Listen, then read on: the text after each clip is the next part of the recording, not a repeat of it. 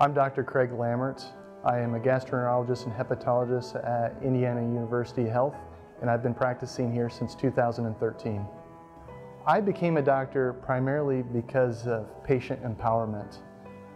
Growing up, I learned that patients are actually quite smart and quite able to participate in their healthcare teams. However, they're never utilized as such.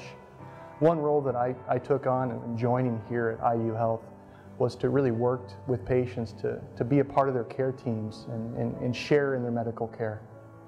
When we first meet in the clinic, you can expect a lot of the first visit with a hepatologist.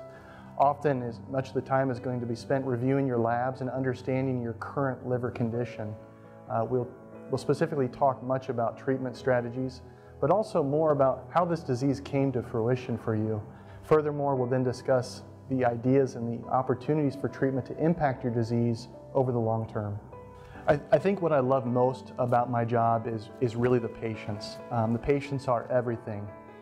I don't think there's any greater joy than actually seeing a patient understand their disease and actually taking a very proactive approach to being involved in their care team, but also impacting their disease. I think another important piece is also helping the patient and their family understand the disease the best that they can.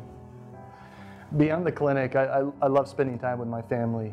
They are the center of my universe, specifically my 3 small children. I love teaching them tennis. I love playing with them and love bouncing on the trampoline.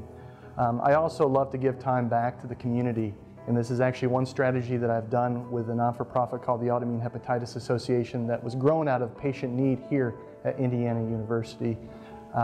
With that, it's been a great way to advocate for patients, but also teach them out of the clinic as well.